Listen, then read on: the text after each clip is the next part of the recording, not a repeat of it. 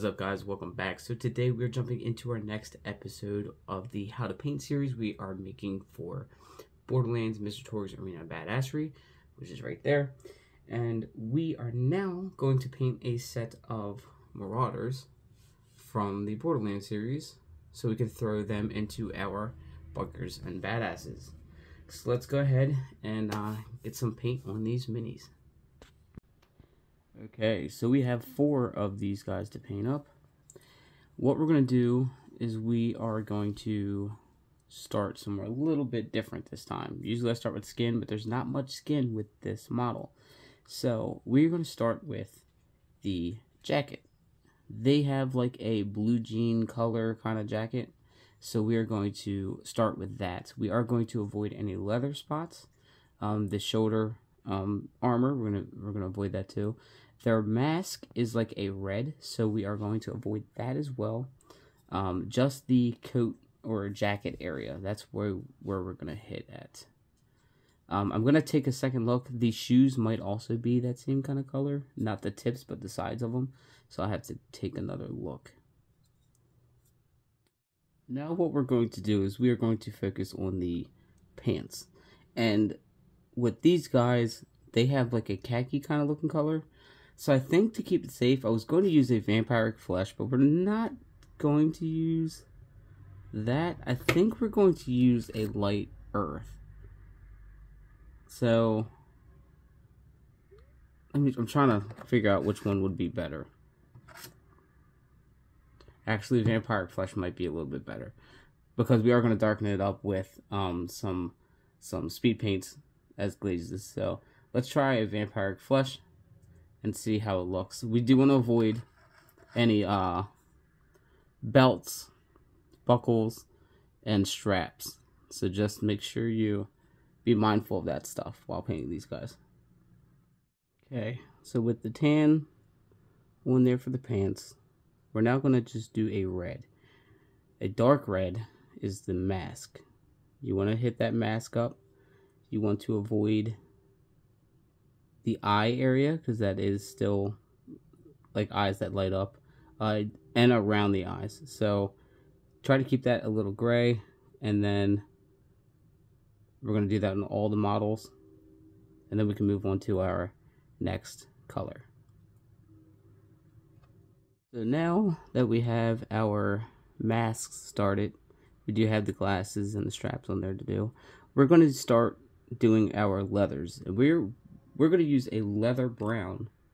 And with that leather brown, we're just going to hit up all the straps, the belts, any leather points on this model. Okay, with the leather brown now on here, we can now move on to our next color. And what we are going to do is we're going to use a warm gray.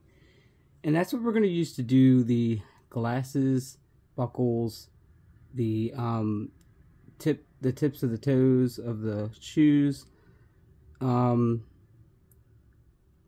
going to do the gun with a basalt gray. And usually I would do a basalt gray with my metallic areas. But I'm going to change it up a little bit for these guys because I want to make them stand out differently than the Psycho Bandits that we have. So, and if it doesn't work out, remember it's paint, so it's not going to bother anything. If it doesn't look right or doesn't look good, I can always paint back over it and it'll look completely fine. Okay, so like I said before, you got to try things and sometimes it doesn't work. And we did try on one of the models with one of the metal pieces and it just didn't look right. So we are going to use a basalt gray, which is what we would usually use. And we are going to put that on the buckles, the metallic base, all the metallic parts, the glasses, leaving the inside hollow. You also want to hit the shoulder armor as well, all the metallic areas, except for the boot area. I think that color with some metallic dusted over it would be actually okay. So we'll see. So let's go ahead and get our basalt gray on here, and we should almost be ready for our glazes. Okay, so before we put our glazes on, we're going to do some little final touch-ups. we're going to use a metallic. I think this time we're going to use a natural steel because we are using some glazes. And we're going to hit that with all of the metallic areas. And then we are going to take a off-white and we're going to put a vault symbol on the mask, because these masks do have vault symbols as well. So just keep that in mind. You don't have to do that if you don't want to, but I am, because that's kind of what their masks look like. So let's get these final touches on there, and then we can work on our glazes.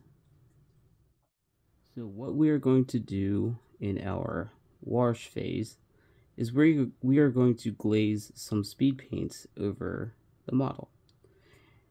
We are going to use a leather brown for any leather spots that we use, and then everything else is going to get a Gravelord gray. Keep in mind, we are going to use a magic blue for the eyes to give it like that blue tint. Once we get those shades on there, we are going to paint a Rhinox hide on the base, and hopefully that'll give it enough time for the speed paints to kind of dry.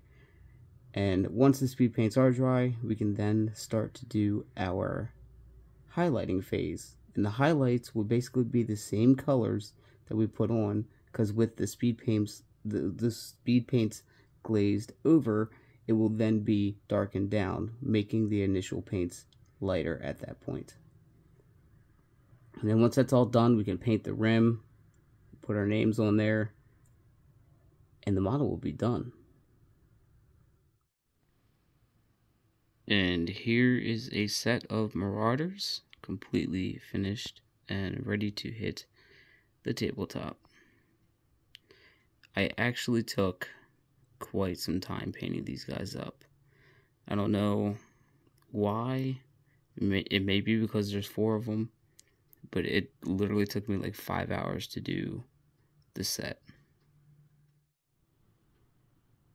When you're painting though, take your time, have fun, and you'll end up with some really nice miniatures to use in your games.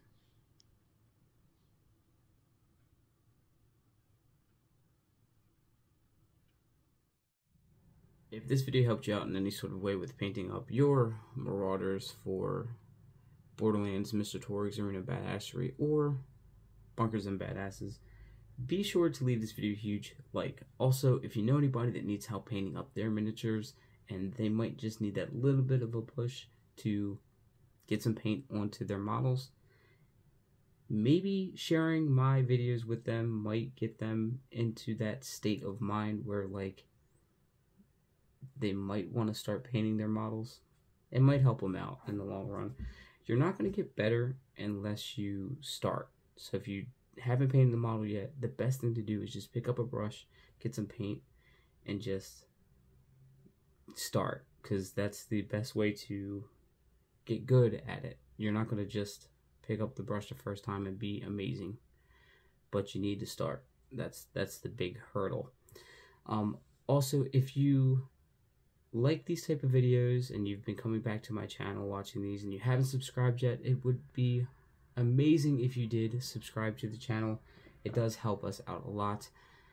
But as always, thank you guys for checking out today's video, and I will catch you all in the next one. Bye.